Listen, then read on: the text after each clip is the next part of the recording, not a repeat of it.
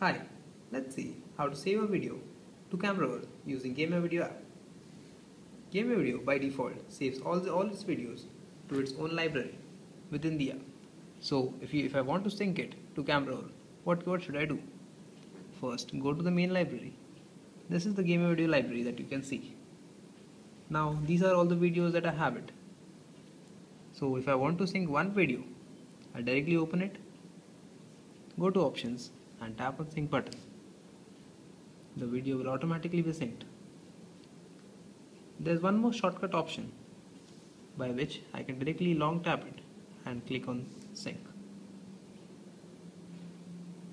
However, if you have more than one videos to sync, you can directly do it by tapping on multiple selection and selecting the number of videos that you want to sync. Finally, tap on sync button in the bottom bar. The dialog box will show the number of videos to be synced and will automatically sync it. Thanks for watching.